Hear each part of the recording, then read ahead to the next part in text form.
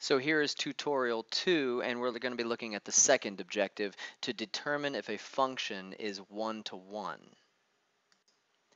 The previous tutorial just ended with this problem where we proved that j of x and k of x are indeed inverses. What I'd like to explore now is what the graphs look like and make a graphical exploration with this. So j of x, let's graph this in red, or I'm going to graph it in red. This, I know how to graph this. This is a basic cubic that has shifted down 1 unit and has been stretched twice as much. So I know that the basic cubic usually starts at 0, 0. So I'm going to put my first point 1 unit below that because of the vertical shift, and 2 units here and 2 units here.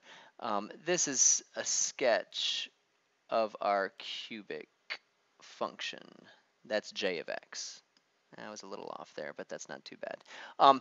I don't really know how to graph this one. So what I'd like to do is figure out a few of the ordered pairs that are on j of x and use those. So I know that 1, 1 is one of the ordered pairs that's on there, and 0, negative 1 is on j of x, and negative 1, negative 3. All of these ordered pairs are on j of x.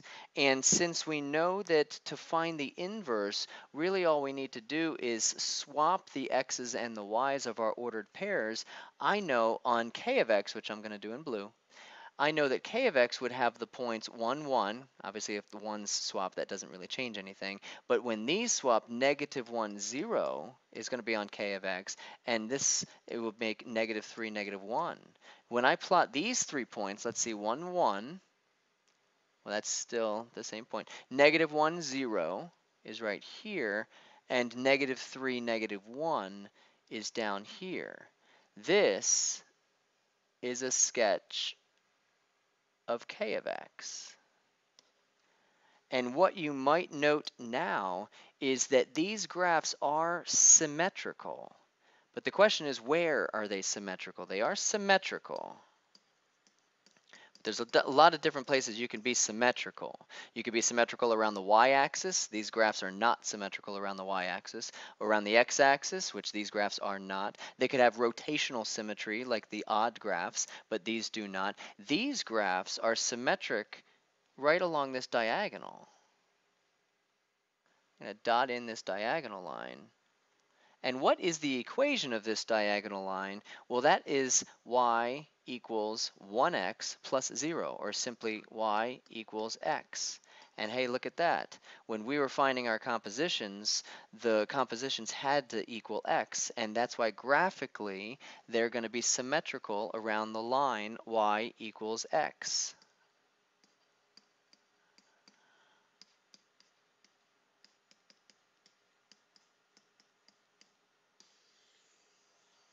So if you're looking at the graphs of two inverses graphically, I guess that's what the graphs would be, then you know that they will be symmetric around y equals x. And if they're going to intersect, then they have to intersect at a place where the x and y coordinates are exactly the same. That's why when 1, 1 was a point on j of x, 1, 1 would have to also be on k of x. So they'd have to intersect at 2, 2, or 3, 3, or 4, 4, or negative 5, negative 5. Okay. One last little question with this graph before we go to the next one is both of these actually are functions. If you take your vertical line and cross through the red function, the j of x, it hits only 1 point at a time. If you take a vertical line and use your vertical line test on the blue, it also only crosses 1 point at a time. So these are inverses and they are both functions. When we look at our next graph, I know that this blue, I don't know what it is, maybe a hockey stick? I guess that's why we call it h of x. Okay. So this blue function right here, even though it just starts right here and stops right here, it does pass the vertical line test. That's great. What if I want to graph the inverse of this supposed hockey stick? Well, I don't really even have an equation for this blue part, so I'm going to have to use the idea that we just did and find some ordered pairs. So maybe this order, I'll start right here. This ordered pair is negative 2, negative 1. And this ordered pair is 0, excuse me, -1, 0. And let's see, let's find another good ordered pair. This one looks like a good ordered pair. That looks like 1, -1. And let's find another good one. Let's see this one. This looks like it's 3, -2.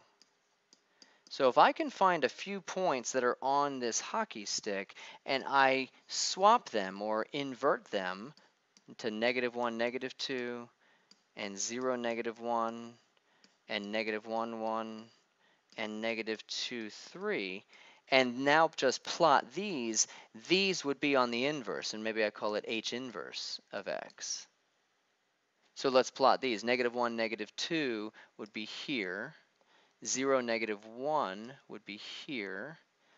-1, 1 would be here. And -2, 3 would be here. I hope that that is enough for you to see that our new function, excuse me, our new graph would look like this. That's not too bad.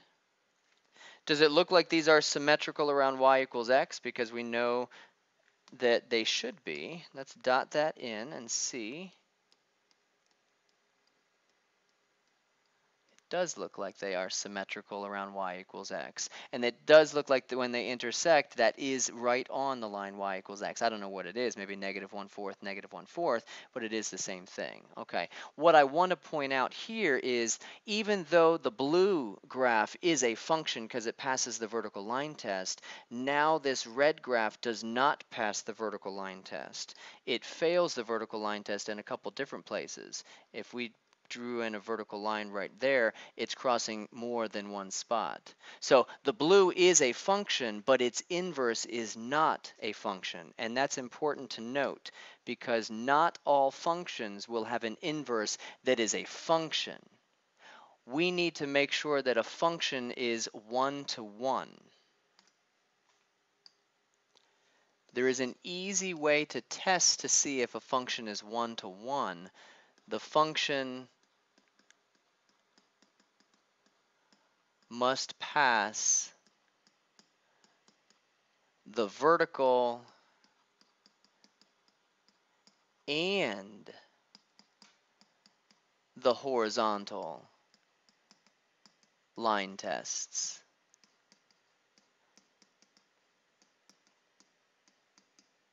So if it passes the vertical line test, that makes it a function, of course. We know that from Algebra 1. If it also passes the horizontal line test, which is the same exact thing except with the horizontal line, then we know that its inverse will be a function. So if we go back to our previous one, the red graph, if we're just looking at the red, the cubic, it passes the vertical line test, of course, but if you draw a horizontal line, let's see if I can just do that real fast. Take a horizontal line and cross that through the red graph. That is also crossing only one point at a time. So since a vertical line goes through it one point at a time and a horizontal line goes through the red graph one point at a time, we know that that red graph is indeed 1-to-1. Let me get rid of this line. Throw that in the trash. Okay. As opposed to this one, well, I guess I need that line again. If I draw a vertical line, the vertical line, I'm just looking at the blue. It crosses one point at a time with that blue. But then if I make that a horizontal line, that's about a horizontal line, good.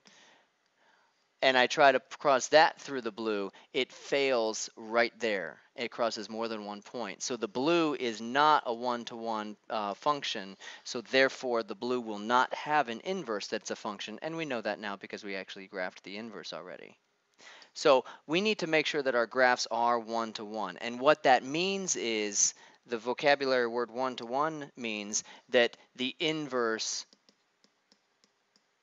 will be a function. And again, that's important to note. So I want to know if these graphs are one-to-one, or if these equations are one-to-one. So f of x, I think graphically is probably the easiest way to look at this. So you can plug these into your calculator to see what the graphs look like, but this is just a basic cubic that's been shifted up one. So I know that it's going to look like this. Now that you see what the graph looks like, can you tell me if it's one-to-one or not? Well, I'm passing a vertical line through it mentally. I'm passing a horizontal line through it mentally.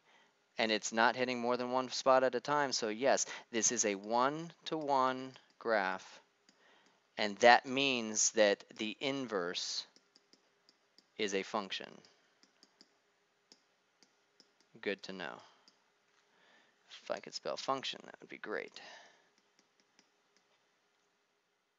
Looking at the second one, this is the graph of a parabola. You could factor this to figure out that it crosses at 0 and at 1.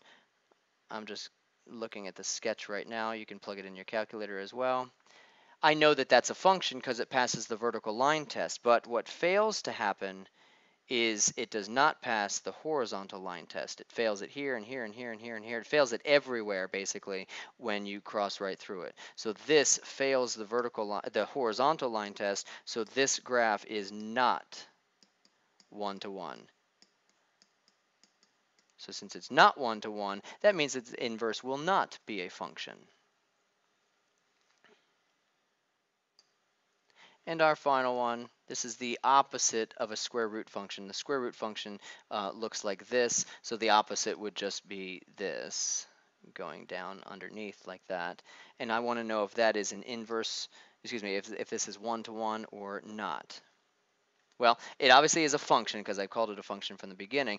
It passes the vertical line test. It doesn't cross more than one point. And when I put a horizontal line in there and cross a horizontal line, like your pencil, through this, it only crosses one point at a time as well. So this is a horizontal. It does pass the horizontal line test, so this is one-to-one. So it's really easy to see from a graph. And once it's one-to-one, we know that its inverse is a function.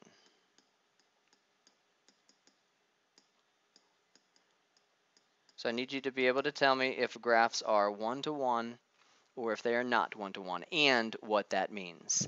That's the end of this tutorial, and we'll see you in class to talk more about that. Well, thank you very much. Appreciate it. Bye-bye.